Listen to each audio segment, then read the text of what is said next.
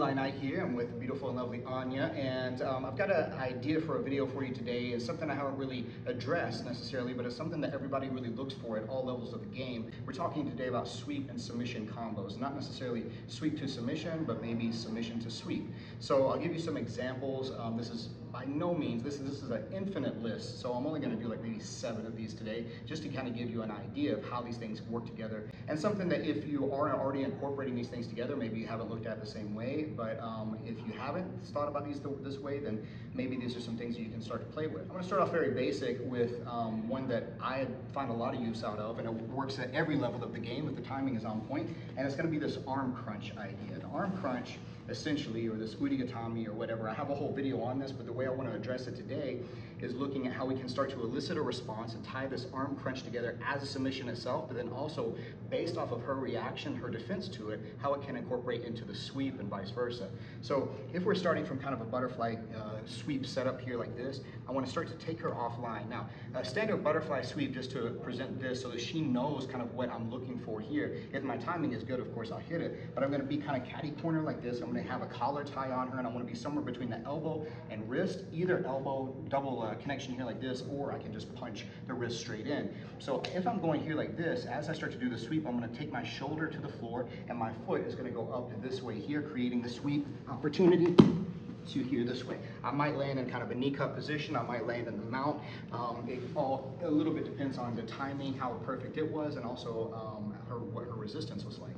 So if we're here like this and I start to sweep her out to the side, she posts that arm. Now, because she's created this new pillar of support here like this, I'm gonna reach through it, I'm gonna scoop this up, and I'm gonna pull it back with me here this way. What I'm doing is I'm going above the elbow, around the tricep tendon, and I'm gonna start to like pull my hands together, pulling this arm that I'm wrapping with to my far side shoulder. So then from here, as I start pulling this over and across this way, then I've got this crunch. Now, very important thing here is that I keep her off center, so I'm looking at the side of her head. If she can start to bring her head back over me, then she's going to start to resist this. But as it is right now, I'm bringing it here. I can use the knee for an assist, and I pinch her wrist between my ear and shoulder, and I get the submission right here. Right now, if Anya goes to resist this here, whenever I start to sweep, I go here, I start to pull this arm up, and then she starts to drive her weight back over me. Now, from that reaction, I keep the crunch on the arm, but now this secondary arm over here this way, I'm going to use that as a leverage point under her neck, and I'm going to keep my head offline because I know that's the angle that I need to be able to start to create that sweep opportunity here. Once we sweep, I might be able to even maintain this all the way over to the mount, and then that's going to allow me maybe to continue to attack the arm, attack it in a different way, or even start working things like head and arm control that lead to more submission opportunities from a new position. Her resistance to my primary thing, whether it's a sweep or a submission, is going to elicit some kind of other response. She can't shut me down over here without giving me new opportunities on this side over here. Another good one, another classic example is the scissor sweep, one of the most basic first sweeps that you ever learn. But again, the only reason that we ever call it basic is because the actual mechanisms in place of it. You can hit the most basic move on the most advanced person if the timing is well enough executed. So from here, whenever we get to this position, again, if we have the gi, I can get grips on her here like this, but the way we're gonna look to do a scissor sweep no gi is, again, either by the elbow here like this, just above it where my hand is on her elbow, or possibly here by the wrist. But I'm still gonna use this collar tie type of connection to her upper body. When my knee first comes in and I get my angle off to the side, it's going to be more centered to the chest. And then as I go to sweep here like this, I'm trying to bring her head over her elbow. My leg is going to start to drape down, and my knee is going to go more horizontal. I'm going to pull her up over her foundation over her base, and then I'm going to scissor the 2 legs here like this and pull myself over and on top, typically on this one, sweeping to mount. Now, the way that this lends itself oftentimes to different submission opportunities is like this. Sometimes as I start to hip out to the side, then I'll bring my knee over this way and I'll jam her arm in against her.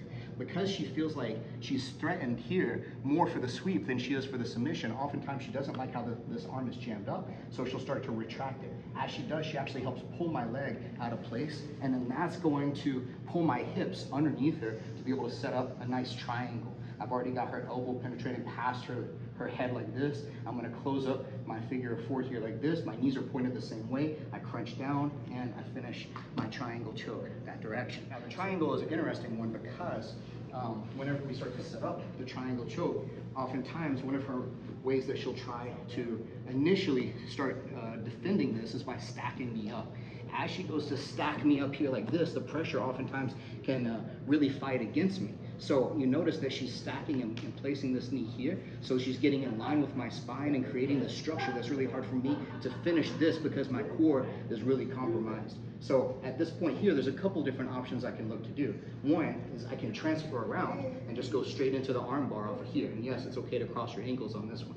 So I can get the arm bar to here like this, or I can open my hips up and get past that line of her support over here and then start to sweep her with this flower type sweep. And often the result of that here off that flower sweep is that she lands right back into that arm bar type position. So again, now we have this kind of whole chain of events going from triangle to flower sweep to arm bar, and sometimes those pieces are interchangeable all the way through.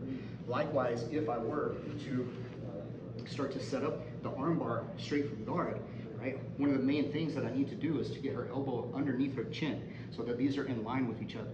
Then I'm gonna start to jump up and capture that shoulder. Once I get her elbow tucked in, that shoulder protrudes, so now I can hook onto that, lock in this way, and then eventually I can hip over here and start to get my basic kind of arm bar from the guard. Now, oftentimes here, the same thing happens. She starts to go here and she starts to stack up like this.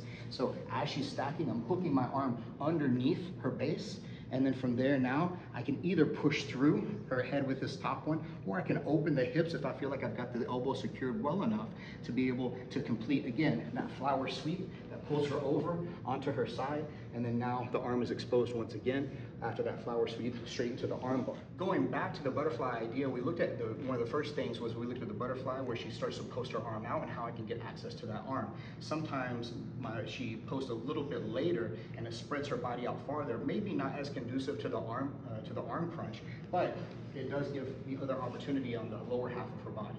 So if we're going here and I'm starting to sweep way over here like this, now she's posted out and I've got this other leg floating here, right? So I can ride my momentum that I created by continuing to duck underneath her. I can switch my hand grip to the inside of her lat.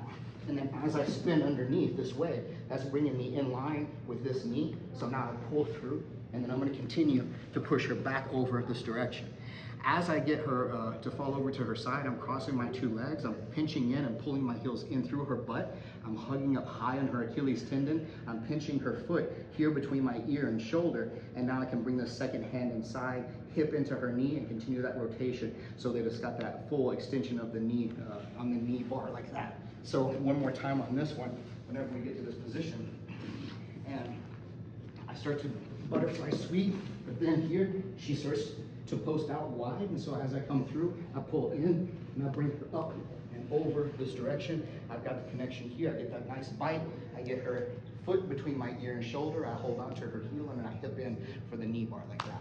We were talking about other basic sweeps, so we looked at a kind of a basic scissor sweep. We looked at a basic butterfly sweep and how those can lead into other submission opportunities. So even if they scout it out because it is basic or the timing was simple, then I'm still able to complement it and combo it with these other submissions.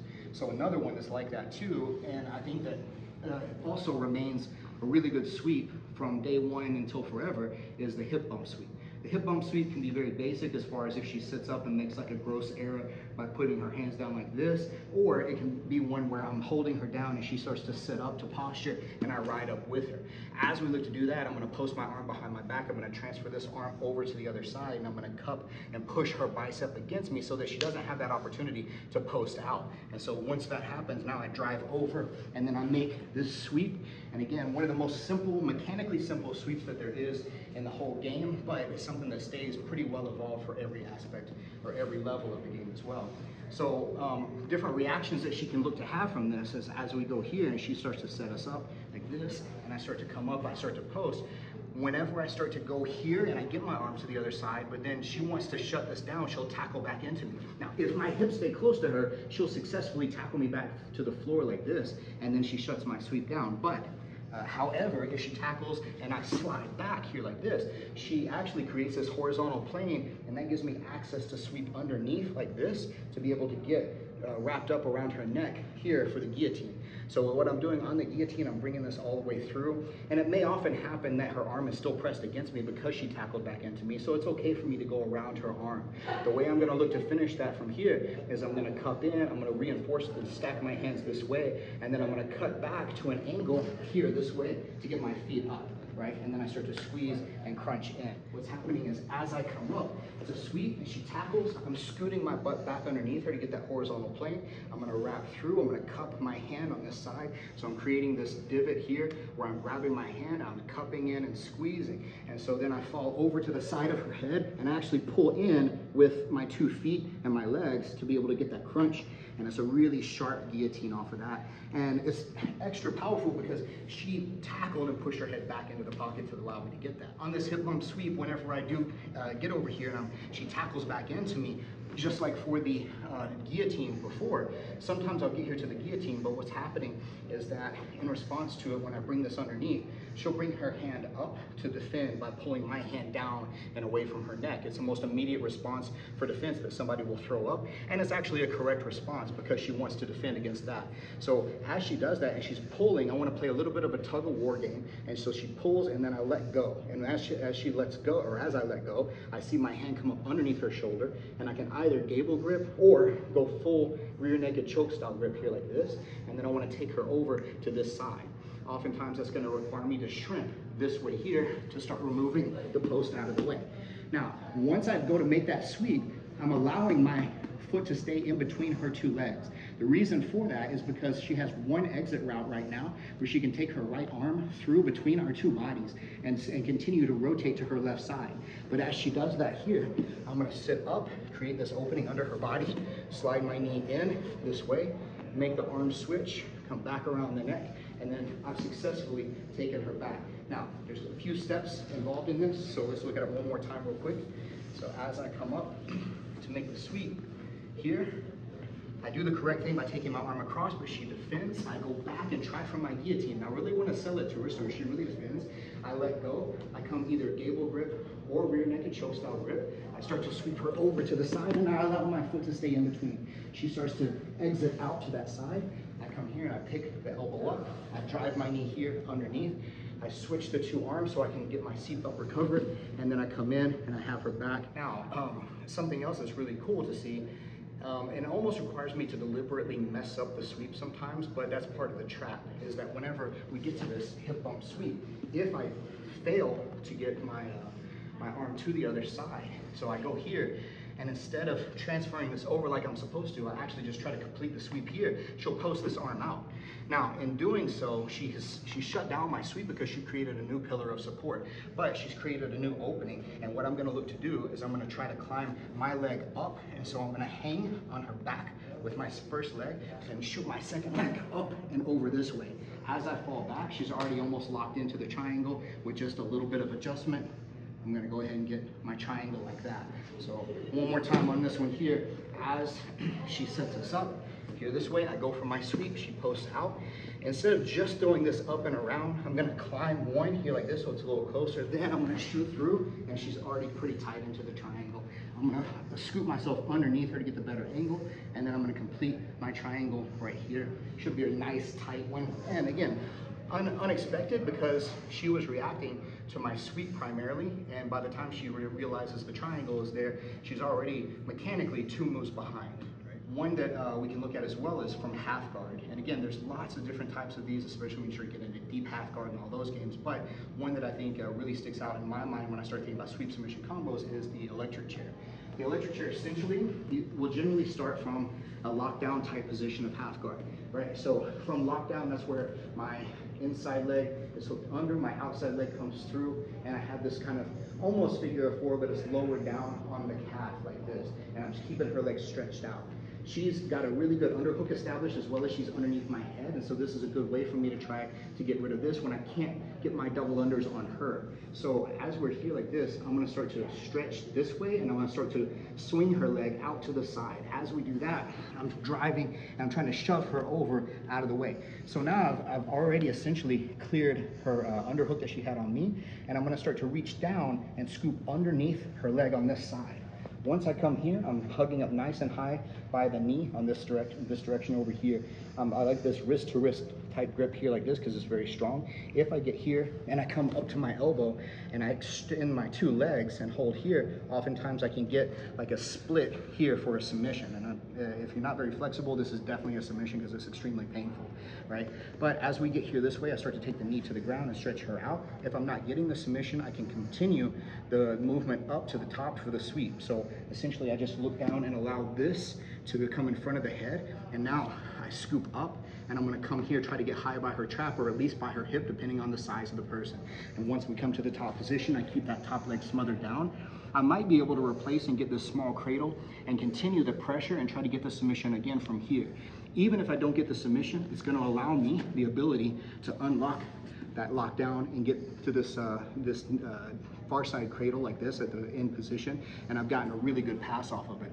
So the electric chair is one of those where it's kind of hard to tell where the sweep ends and the submission begins, and vice versa. So guys, I hope that you got something out of these sweep and submission combos. These are ones that I use to this day, and I've been using for years and years, and I keep on finding new details all the time that whenever I train with much better people and they are able to give me some kind of little tidbit. And that's kind of the whole point of why I make it in these videos, because if you can get some little detail out of these, even if you've been using these forever, then it's worth it to me to help show that and share that with you.